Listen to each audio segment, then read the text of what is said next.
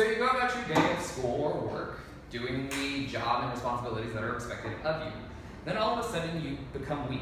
You feel your heart racing faster than usual, and everything feels like you're spinning, like your brain is trying to climb out of your head. The air feels thick and heavy, and your mouth begins to feel like chalk.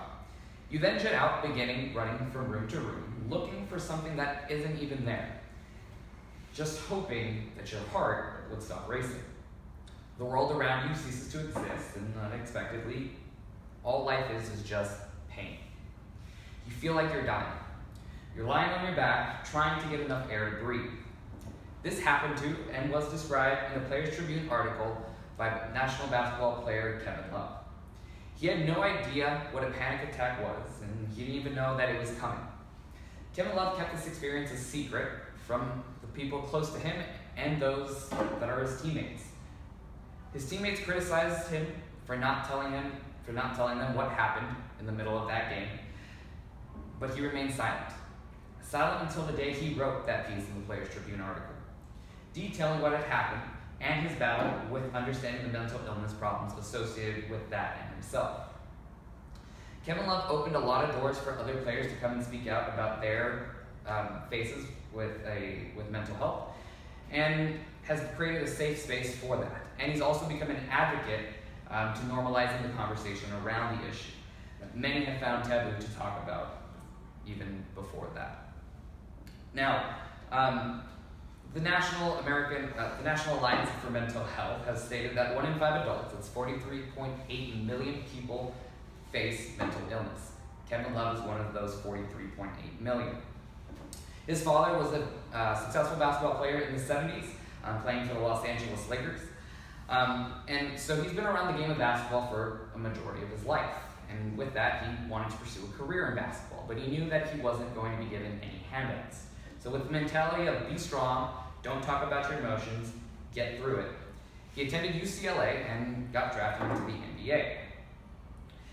He says that I have to focus on basketball, I'll deal with my emotions later, I need to be a man. This is what he was told growing up.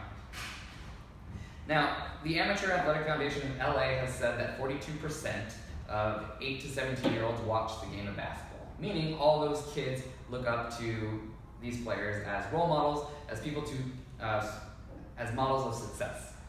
I can tell from my own experience that this is what I did. I looked at athletes as people that I could look up to, people that I could, really look at my motives and kind of what made people a better person by looking at these people through their actions with their community and what they can do on the court. That's what I did. And so Kevin Love did the same exact thing. He looked up to his dad and looked up around those players, and again, with the mindset of be strong and you'll deal with it later, be a man now, that's what he did. And that's what a lot of kids at that age will do. And that's kind of the cultural stigma around that as well. We're told that we shouldn't talk about our emotions as males because it makes us look weak. Kevin Love is going through that. He is making strides to normalize the conversation. And thankfully, him speaking out and him writing that Players Tribune article has inspired other players, like DeMar DeRozan, who talked about his battles with depression. And he's also helped a younger generation of players as well who are fully prepared on the challenges that are coming in the NBA in regards to emotional stability and how to deal with the media, which can be taxing and can also cause problems within the psyche. He hopes to inspire others, just as I said before, because he would like to promote a state in the NBA and along with a state in the country of being able to talk about your emotions without feeling judged or criticized. And this all started in that Players Tribune article, an article Kevin Love wrote passionately about and kept silent for a while until he released it.